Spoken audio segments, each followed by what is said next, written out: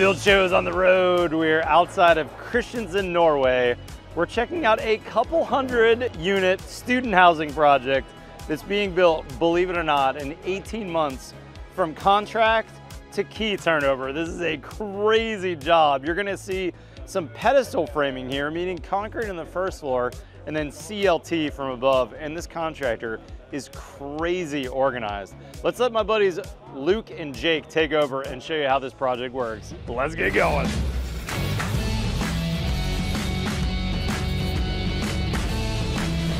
Thanks, Matt. Okay, so we are standing in front of something that's laying horizontal, Luke, but this is not going to be horizontal for long, and Matt was actually standing in front of one of them. So walk me through what he was standing in front of and then what we have here. Right, so panelization, essentially. You know, as we get more and more complex, and these guys had a really tight construction schedule to meet. Yeah, 20 months for 137 units. Right, so they have to get innovative, right? How do we get stuff going and then get it in and put it up like Lego blocks? Yep. So the wall panels is what they're doing that with. So first we got to build it. Yep. And then we have to get it to the site. This looks like it got craned off of an 18-wheeler probably. Yep. But they're oriented wrong. Right? Yeah, so that thing's laying on its side because it's too tall if they're shipping it 2 floors at a time standing up, right? Correct. So they're laying flat, so we have this crane set up, and they hoist the panels from here in the wrong orientation, and they come over here and they lay these down flat. And this might look like a normal table, but we just saw it in use. Quite innovative. So once they have it flat on this, they're going to change their anchor points to the top. Yep. And then as they raise it up, we don't want to do this to the panel, right? Yep. It's probably not designed for that load. And so this whole table pivots. Yep. And so we equally distribute that weight until we can get it vertical enough so that now we can hoist it up like it's designed to go. So all this thing is a pick point rotation system. They've site built this. It actually looks kind of funny. Underneath here is just some weak looking sawhorses, but it's actually sitting on concrete blocks as well. Those horses are for catching the table when it comes back down. But we have an actually fairly complicated wall sitting behind us. We have a roughly 2x8, 2x6 between the two wall. Right. It already has a 6 mil poly on the inside. They're a vapor barrier on the warm side in winter. Correct. It's a class 1 vapor barrier. It's pre-insulated. It's pre-wired or pre-conduit. And then we have a membrane on the outside, which happens to be a vapor open material on this side. And then we have, it looks like double rain screen here, right? Correct, correct. Ventilated rain screen. We have a ventilated rain screen, and we have 2 floors in this unit.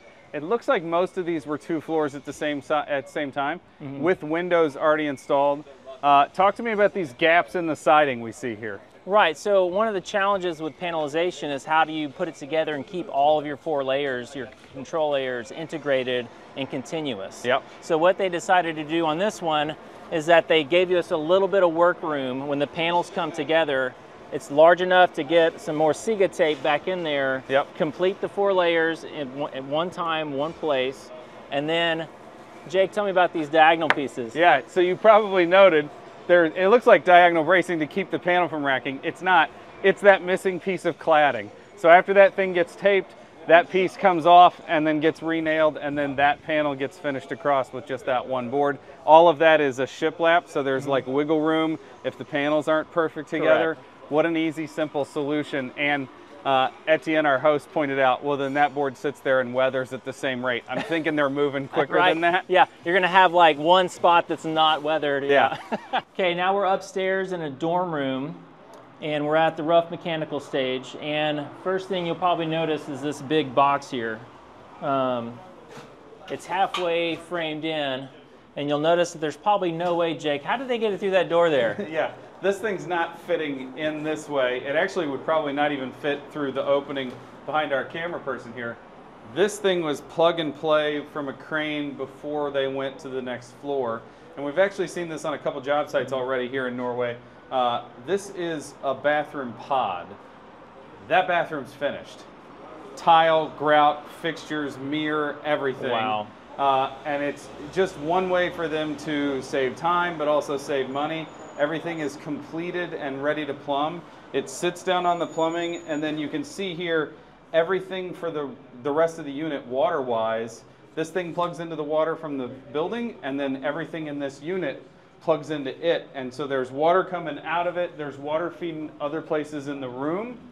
But then the electrical just plugs into it too. That's it's great. Like the most simplistic.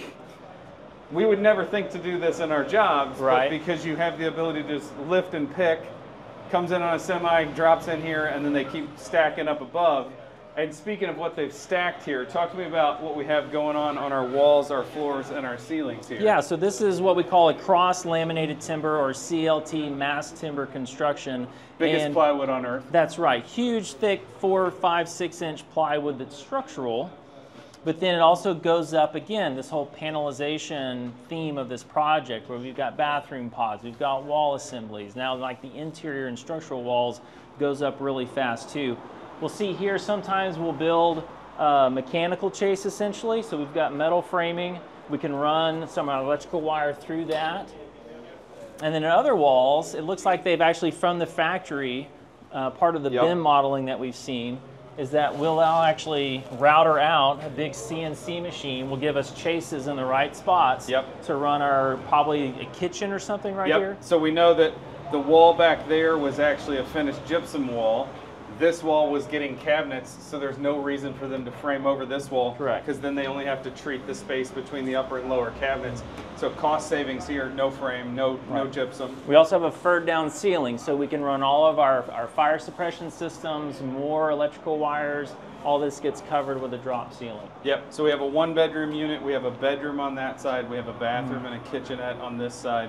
The floor is CLT, but it gets a gypcrete or a lightweight gypsum on top of it. They're going to come in with about 2 inches of a mineral wool product that has a slight waterproofing coat on top of it, and then 2-3 inches of gypcrete on top of that. And that's a sound. It's not insulating from the floor below. Speaking of sound. It's sound and sound there, right? Correct. And we're just stacking. The wall is open. You know, we can hear the street because they're plugging those panels that we saw downstairs on the outside, and it just has some like Simpson fasteners that are screwed to our CLT panel that have a vertical, and then all they're doing is bolting. Probably something similar to this right here. Very similar. And then all this is sitting on that concrete platform from downstairs. Yeah, so we're going to have retail space below. Just Legos all the way up. And then CLT above that for, was it 3 or 4 floors? Yeah. It's a really interesting, like, this is as quick as they can do it. This is as simple as they can do it. Absolutely. And all of this is like, this is super carbon friendly. Like, yeah, the prefab concrete that's downstairs is quick and easy, but it's nowhere near as good as for the environment as CLT is. Correct. And when we're talking about, we're in the Great White North here, we're as far north as Anchorage, Alaska. Wood is really easy to come by up here. And this is not shipped from very far away. This manufacturer's in Norway, and like this is makes a lot of sense when you see it in this environment. Absolutely. I think. Speed is the key here. Yeah, 20 months start to finish, 137 units. Crazy.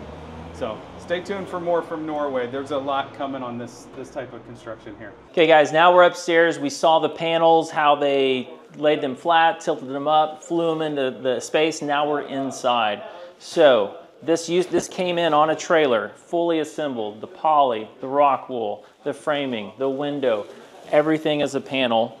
And then as they fly them in, these are the anchors they use to get them in. From our friends at Simpson, but this is what holds it to the wall. I'm not sure if it's load bearing or not. That might be carried down below, but this definitely holds it to the building itself. But it's super quiet in here. This rock wool is doing its job. Even with the batten system on the outside, I can't hear outside the window at all.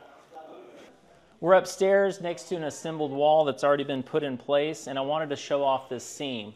So it doesn't necessarily line up with the interior partition, and actually I think that's on purpose, because if you look here, we have our continuous vapor barrier, and now all we have to do is put a piece of tape down this. Now that's complete, and now that our air and water is on the outside, we do the same system on the outside. One piece of tape, we can get in there, then cover it up. But this is how we do our seams. Okay, now we tracked down Ruben. Ruben, your job title is?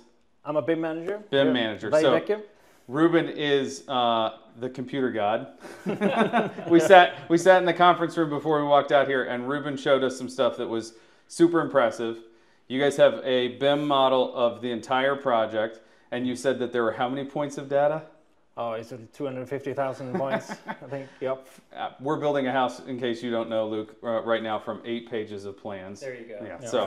Yeah. So 250,000 points of data.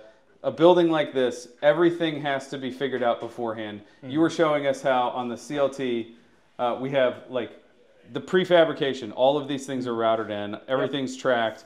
But talk to me about like how do you maintain on site that all of this is happening? You were talking about 360 cameras. Yeah, we have helmet-mounted 360 cameras. I see the mount on yours. Yeah, which we every Monday we take a walk through in every door room in every room of the building and document the progress. Yep. So we have it, and we use that documentation through the week with the planning and every meeting and everything. And so that lays out in your software on the plans. You can Yep. click on the plans. It's like Google Street View is how you were explaining it. You literally can click and look, and Yep. then you can put it next to what the 3D rendering is supposed to be. Yep. And you could call the electrician and go, hey, this is not there. Yep. It's supposed to be there, which is total accountability. I love that. But you guys also have another system for that too, where you're not the one that walks around, right? Yeah, we use the Boston Dynamics Spot, the robot dog. We just mount the camera on top of it, and I think I'd be super creeped out if that was walking around my job site. yeah. And then all of this it's laid out in the CLT, but all of this is also available on phones. So you guys are a paperless job site, right? Yeah. Or near paperless? You can print a paper if you want a section of a drawing or something, but we don't have a official drawing set out on the job site. Okay, and then you have augmented reality on your phone. Yeah. And we can effectively scan and look at any wall or any room in the building, and you can see what it's supposed to look like. Yep. Can we also see the finished wall of what it's supposed to look like an architectural rendering of what that's supposed to look like? Not with on the phone, no. Okay. But so, if we do another software, you can get that as well. But basically, any team member that's on site can look at their phone and go, oh shoot, there's supposed to be something there, and then they can go to the plans, look at the details, and try to figure out what they're missing. Our mantra is like everything knows everything always. Everything knows everything always. Because it's all about information. Have the right information at the right time. That's amazing. If you don't have the answer, you can't perform the work. That's a great way to look at it. Being able to retrieve it quickly, right? Knowing what questions to ask, and then it taking 10 seconds to get that information versus having to walk down, go to the job site office, come back, making it a 20-minute task. Yeah. Whereas when that's happening, the tradesman that needed that information has now already moved on to the next task. So that is invaluable information. Yeah, that is absolutely amazing. Okay, Ruben, thank you. Thank problem. you for the site tour today. Let's go find Matt. Huge thanks to these guys for the tour. I'm sure I'm butchering the name, Ruben, but Videke? Videke, I totally messed that up. But thank you, Ruben, for the tour. And if you guys didn't meet him already, Joanne, the head cheese on the job site, your job site manager, is that your title? Site manager. Site manager. And then Alex, you're basically like a site superintendent, right? Yes. And you guys met Kim, a carpenter who got a chance to visit with us today. These guys, very impressive. Holy cow. And this building is going together quick. I think I said 18 months at the beginning of the video, but it's actually 20 months, right, Ruben? 20 total months from breaking ground to moving in, doing some really high quality work here. And big thanks to our friends at SIGA for getting all of us from the Build Show out to this amazing job site. I'll put links to all these guys below in the description so you can go follow them on Instagram.